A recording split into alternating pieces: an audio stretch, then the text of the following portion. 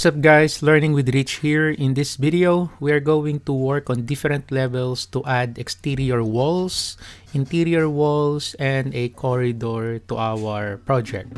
So our objectives are, we are going to add exterior walls by drawing them using selected points. And we are also going to add interior walls to the lower level using the wall tool. And then we are going to use trim extend tool to create an opening for a door. Okay, so the first part is let's create our exterior walls. So let's continue our exercise. From last video, we have learned how to create our grids. So for this video, so there's just an added points here that we can use as our guide to create our walls. Okay, so let's create our wall. So let's go to the architecture tab. And then let's use the wall tool here. So let's click the wall. And then after that, from the properties, let's look for basic exterior wall. Okay, so basic exterior render on brick on block. Okay, so let's use this one.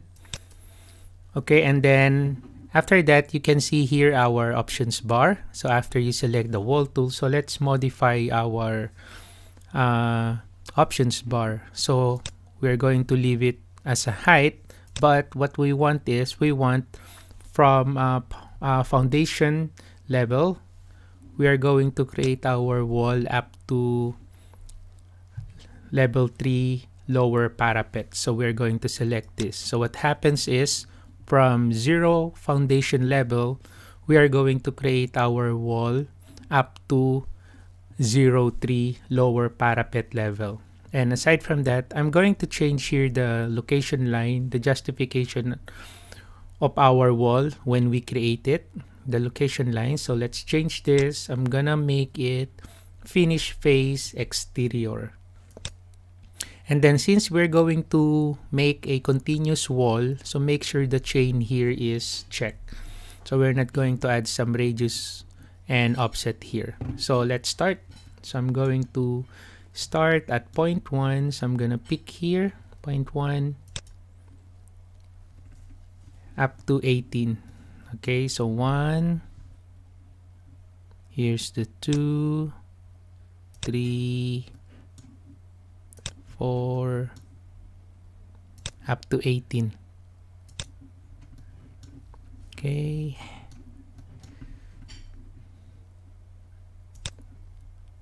all right.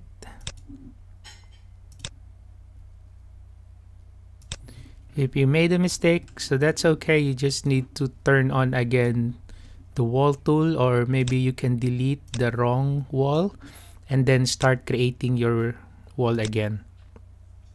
Just do the same procedure, just follow the numbering.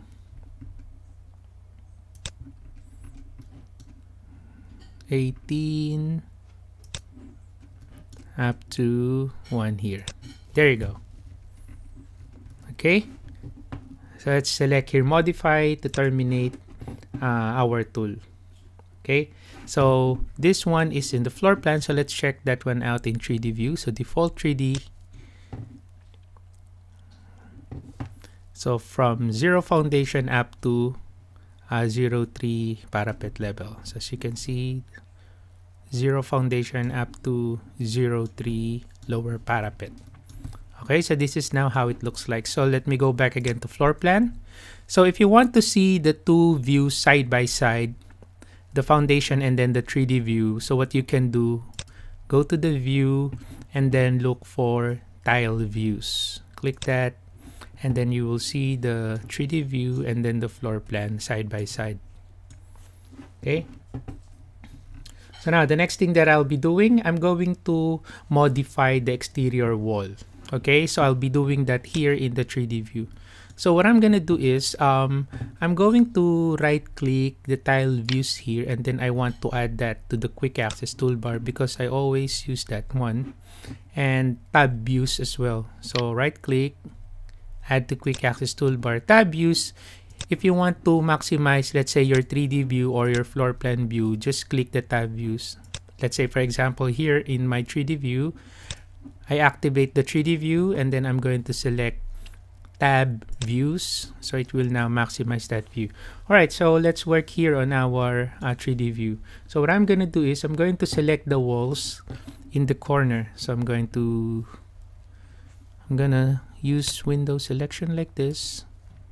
Okay, and then hold control and then use window selection, release control, pan your drawing, hold control, window selection, and window selection. All right, so after we selected these corners, so we are going to change the height of this, the top constraint. So from the properties, let us change here the top constraint. So currently it is up to level 3, right? So I'm going to change this up to level 4 and see what will happen. There you go. So it's now adjusted up to level 4. There you go. Okay, so now the next thing that I'll be doing is I'm going to select the two walls here, this one and then this one. Hold control again and then click one, hold control, click the other one. All right, and then we're going to adjust this one. All right, so for this, I'm gonna change the property for that one for the base offset. So I want to adjust the base offset from 0. I want that to be 4,250. Enter. And there you go. So it's now adjusted. So now the next thing that I'll be doing, I'm going to add interior walls. So for me to do that, I'm going to open 01 store floor. So let's double click that. And then let's use our wall tool. Let's go back again to architecture. Let's select the wall tool. And then this time we are going to change the properties to interior 138 mm partition 1 hour. So let's click this, and I want to change here, just double check the options here. Height, this one is 03, and then this time I'm gonna change my location line. I'll just use wall center line. A while ago we used finish face exterior, so this time let's use the wall center line. So let's click this. Okay, and then we are now going to create. So for this one, I'll just create the walls here without exact model or distances. So I'll just create it. So using the line tool again, make sure the chain is checked, and let us now create our wall. So the exact placement for this exercise is not critical. So let us just create it. Okay, so let's say I want this up to here. So as you can see, my pointer is at the center of the wall because our location line is wall center line. So I'm going to place it here. There you go. And then I'm going to escape once so that the place wall tool will not be totally terminated.